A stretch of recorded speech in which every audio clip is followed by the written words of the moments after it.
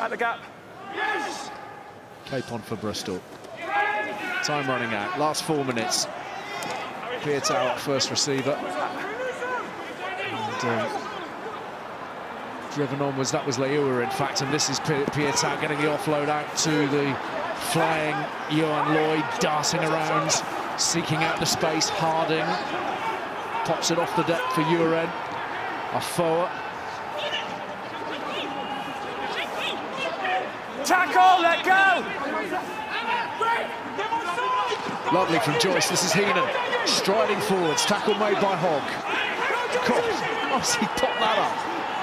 Afoa now. But Joe Joyce has been superb since he came off the bench. Uren for Capon. Bears building nicely.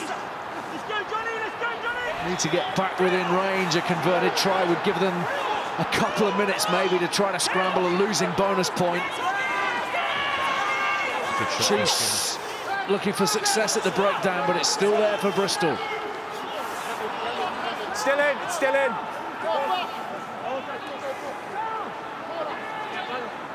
Arrive up.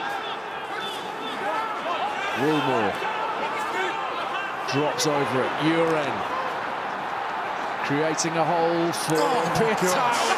Insane from Charles Piutau. Try for Morahan. Time against them, but still the Bears conjuring some magic at the death. Charles Piutau, time stands still with him. There's your one dummy, second dummy, third dummy, offload. He's on his knees. He's on his knees. He is such a special player. Such a special player. He is doing defenders on his kneecaps.